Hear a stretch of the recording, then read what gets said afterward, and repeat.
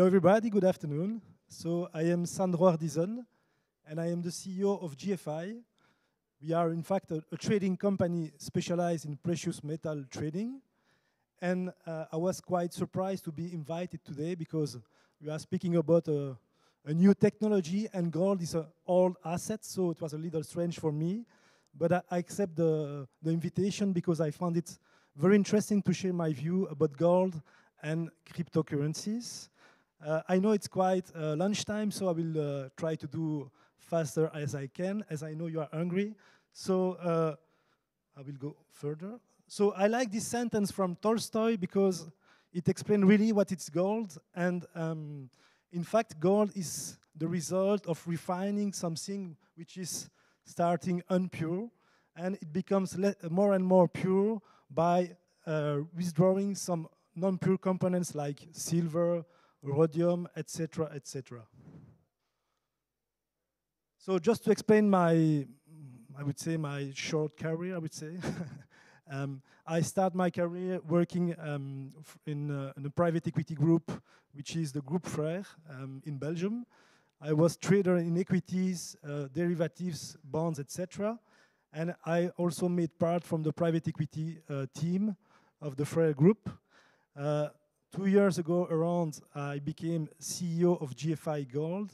And by working within GFI, I understood that the blockchain and cryptocurrencies could offer a great opportunities for my business, but also for a series of investors.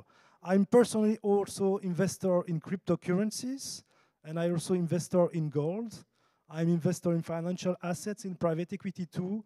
I believe blockchain and cryptocurrencies are clearly the future, but we have to assess it progressively. So I like also this chart because I use it several times on the financial markets. So in each innovation or disruption, in fact, you have 4 steps. You have first the boom. Afterwards, you have the peak, the bust, and the through. So we are clearly now in a correction mode, and I think that we will come back afterwards to the truth. There have been so many crises or so many bubbles which have exploded in the past. You have, for instance, the tulip mania. You have had the bicycle bubble. You have had the dot-com bubble. You have got the subprime crisis in 2008. You have got the cryptocurrencies now. And perhaps, I don't know, it's a question, end of quantitative easing and peak of inflation around the world. I don't know if it will be the next crisis, but question raised. So the question is Bitcoin the new gold? There are several banks, actors who said that, is Bitcoin the new gold? So it's a difficult question to assess.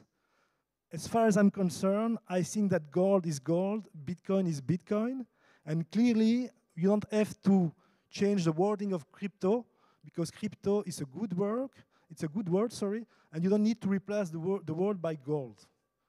So moreover, I think that gold and Bitcoin, they does not have the same risk and volatility.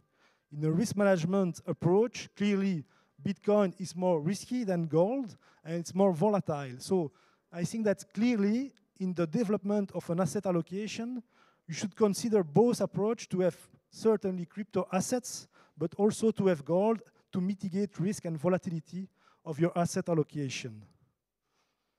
And so my conclusion is that Bitcoin does not need to be the new gold. Bitcoin is Bitcoin. It's a unique concept, and it should stay like this.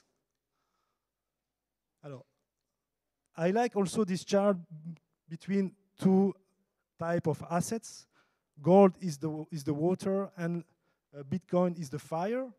And in each relation between the water and the fire, there is what I like to call the polarity of the universe.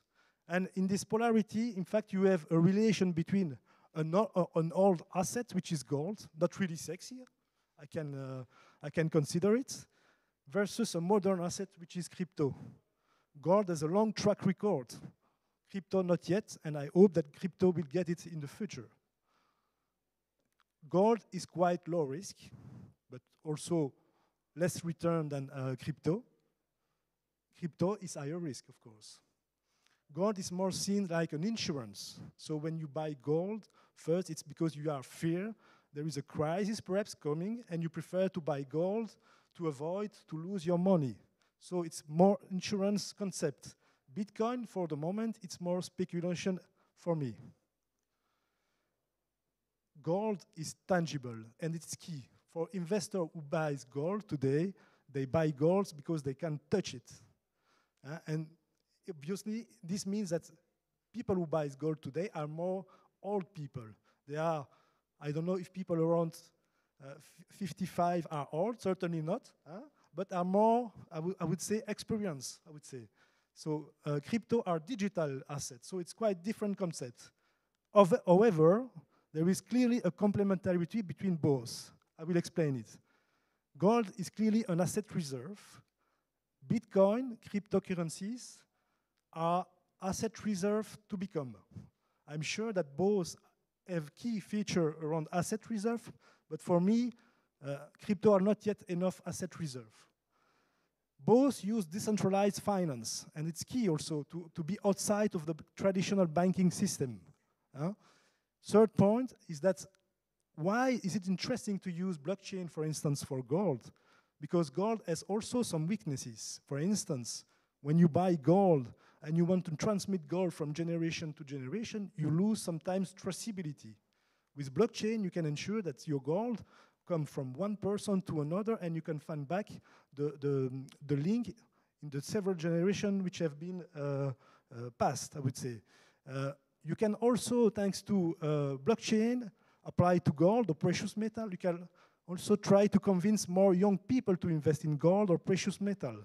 For instance, within GFI, the average age of people, of clients, is 55 years. So it's young, but you try to reach more young people. So it's key for us. And so if you want to have a good portfolio with mitigate risk, it's key to have both in your portfolio to reduce the volatility. So this is only a chart which explains the reason why you should be diversified and why you should have both in your portfolio. This is a chart of Bitcoin in euro since November 2021 and the gold in euro since the same period, and you will see the correlation is quite negative. So it was a little my speech at the beginning. In each innovation, in each new concept, you have to tackle and to find an equilibrium between an old technology, an old concept, and a new one. And so the time you need to accept it, it's key. It could be long, but if you try, if you succeed to accept the new concept in an old world, you can come back with an interesting solution, innovation, which could be interesting for your future and for your business. So I have personally no, as we said in French, contrecarré. I am open to each technology. I don't want to become a vieux con, I was said. And I think that I'm curious to learn every day. So for me, even though I'm in an old business, which is gold, I'm really, really interested in blockchain and in crypto. So both are possible. This is a chart. I like this because when I start my career, I made a lot of value investing investments. And so I read a lot of documents and letters from Warren Buffett. You know Warren Buffett. And Warren Buffett said always, price is what you pay, value is what you get. If you pay the value first, you will lose money. So saying that, what does it mean for me? Apply to Bitcoin and gold. Clearly, today, gold is an asset reserve with an intrinsic value. Why? Because there is gold since the antiquity. People buy and sell gold every day. They like it like an insurance, so that there is really an intrinsic value. However, Bitcoin, cryptocurrencies are more seen today like price instruments, even though in the future it will be applied more and more value assets. I think that we still need sometimes to make understand that Bitcoin became also an asset value. So our mission within GFI, it's clear, it's easy. It's an easy business. We trade, we buy and sell around the world. And our mission is only to make gold more sexy to our clients and to facilitate the client experience every day. So what does it mean? When people say, well, buying, selling gold is difficult, it's constraints because you have to come, to pick up, to store it, within GFI is not the case. We digitalize the business model, and so today, through our technology, you can buy and sell gold like a digital asset, even though you still buy physical gold at the last. So it means that when you buy gold from us, you can benefit from a storage capacities, and you can sell your gold without coming to our office. So I think it's a first step in digitalization of our job. The next step will be, and we are working on it, we are creating a work group to develop it, which is to create our own stablecoin backed by gold. So a token precisely. So our job now is to ensure GFI 3.0 for the future, and we will create this token backed by gold, which will be regulated. It's key, because for us, there are so many tokens in the world. Regulation is an opportunity for us, and we believe that we should tackle this issue rapidly to go to the market first in Belgium. An example of kind of Bitcoin we sell within GFI, we this year decide to launch the commercialization of a silver Bitcoin, which is quite a physical silver coin, which is really interesting because people like the concept because they buy first silver, so it's a commodity first, and they got the impression to buy a Bitcoin. This coin is 1 ounce, so it's 31 gram silver, and it's 45 euro. Okay, so it's a limited production, and it's silver, so it's more volatile and more, I would say, speculative than gold, of course, because it's an industrial metal. So I have finished my presentation. I want to thank you for your question, and only one sentence: in gold we trust. Thank you for your attention.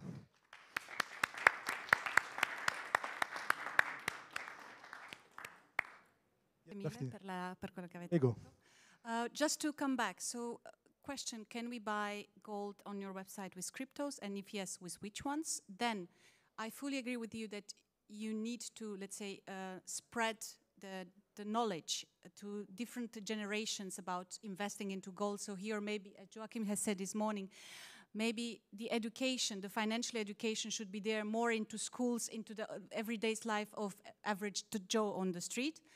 And also, I fully agree with the silver Bitcoin, because as you know, we all talk about now decarbonization, and we all talk about the policy of becoming environmental more aware, and silver is used a lot in the batteries for the electric cars, so this is a very good investment. Indeed.